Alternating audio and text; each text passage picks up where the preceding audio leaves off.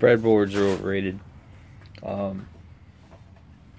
So this is my setup. I'm working on my spindle. I wanted to do a motherfucker. Alright, so torpedo heater's done.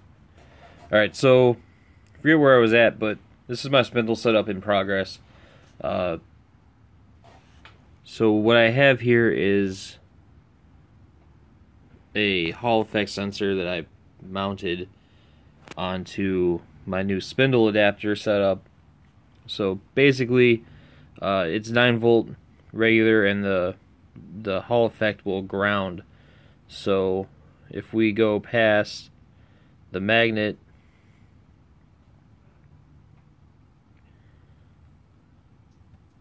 it'll actually drop it down.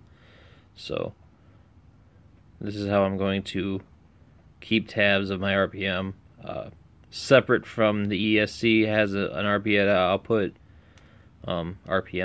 but you don't really know.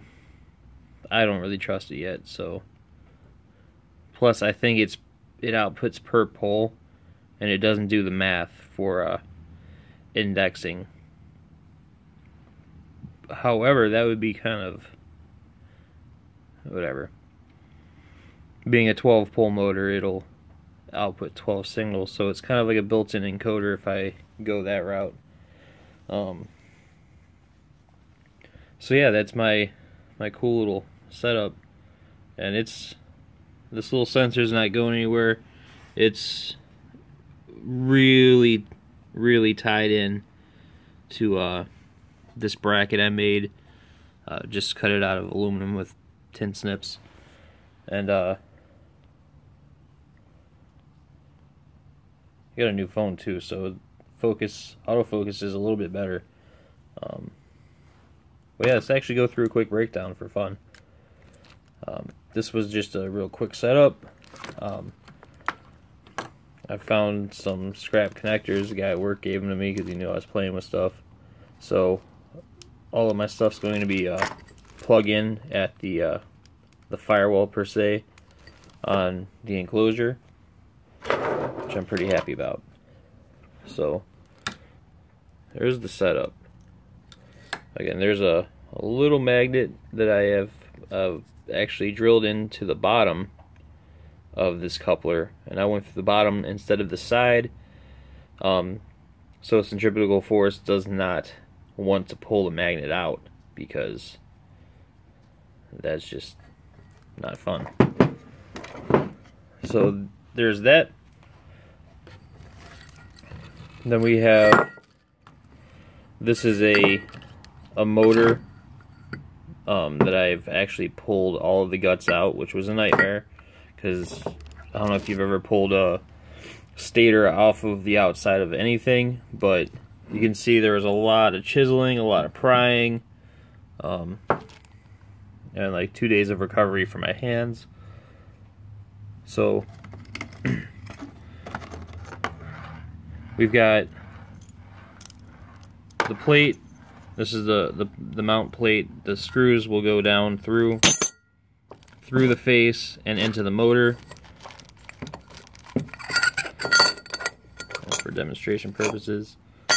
So then we've got the two halves of our coupler. One goes from the 9/16 of the sherlinre spindle to 8mm of the motor.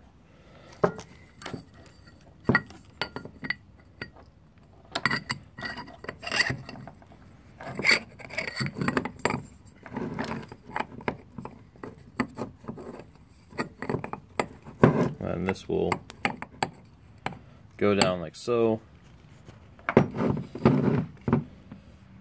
I promise it's a lot more on the sensor when it comes time. And then this is my motor. This is a 2800 watt motor. It's an outrunner, brushless, and it actually, this whole setup, even though it looks really tall,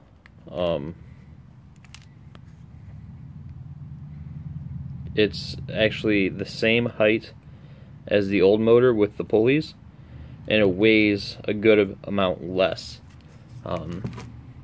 Because, I mean, this case weighs, you know, like, not that much, probably about as much as the spindle pulley, and then you have your brackets and your mounts and everything. Like, it's really a lot less weight.